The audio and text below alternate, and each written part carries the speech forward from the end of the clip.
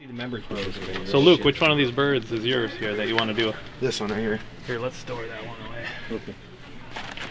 We'll come in here because we're going to tell the story about shooting it and stuff. Oh boy. Yeah.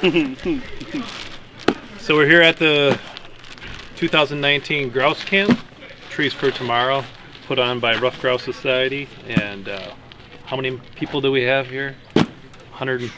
125, somewhere in that ballpark. 125 people signed up, and we were really hopeful people would have good luck today and shoot some birds. Luke Statz won the video contest. Yeah. Ruffed Grouse Society had a video contest for a free entry to the Grouse Camp.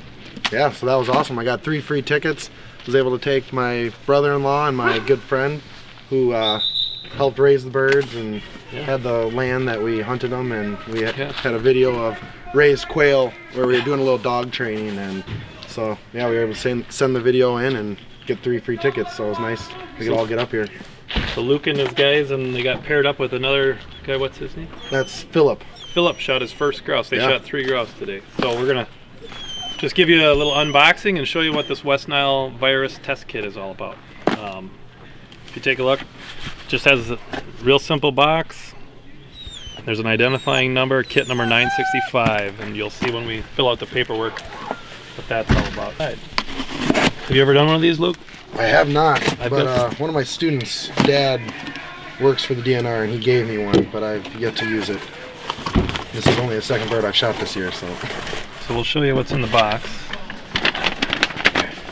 Instructions. Gives you all the instructions for sampling. Supposed to use gloves, don't contaminate the sample, that kind of thing. You get the sample and then basically get it on ice. Sure.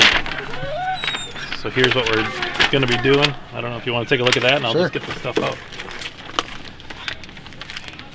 Handy little Ziploc bag, and this is the data sheet we're going to fill out, and maybe we'll fill that out first. Here, you fill this stuff out. Strip. Sure. Fill that out, and I'll show the rest of the stuff in here. This is a little container for we're going to put the heart in there. So they want the heart and a blood sample. Put it in the fridge, keep it cool. And then they've got the ice packs here, which this is a fresh pack, so we don't have frozen ice packs, but we'll figure out a way to keep it cold. Because then when you ship the sample, you put this ice pack in here. And these are the wicks right here. They give you a couple of them. So we're going to open up the cavity of the grouse, try and get some liquid blood from probably the lung area. And also when we remove the heart, you might get a couple drips of blood. There's not a lot of blood in a grouse. The hearts are pretty small, so sometimes that can be kind of a challenge. You got to work at it a little bit. So Luke's filling out the data sheet, where he shot the bird, exactly where he shot the bird with coordinates. We're going to get it filled out. Put the heart in here with the blood sample, pop that in here. Put the ice, when these are frozen, put them in there, seal it up.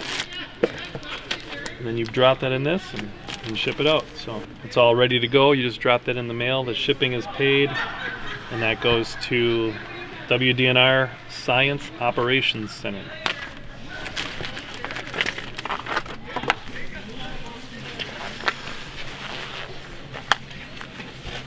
I dip the narrow wick end of the Nabuto strip into any fresh liquid blood in the grouse. So you're trying to pop these legs open. I try and open the cavity up. Sure. Try and avoid, like typically you just, if you're slicing the breast out, this comes up. But what I'm going to try and do is get into the cavity. Just make a slit there. I try and reach in here and keep the organs down.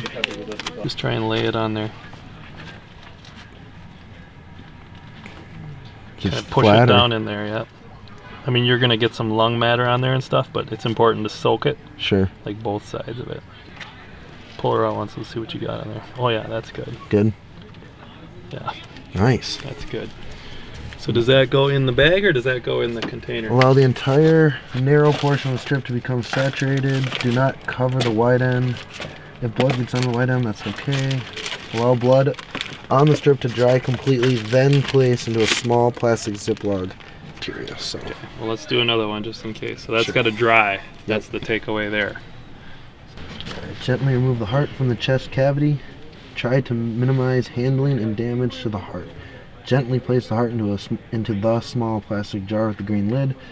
Place this jar back into the Ziploc bag that it came in. And this is the heart right there. I'm just going to pull that out. And that is going to go in that container. Why don't you grab that while I have it fresh here. Grouse heart.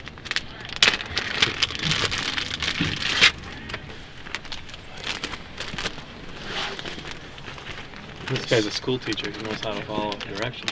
Got that right. Allow We're it gonna let completely dry. those.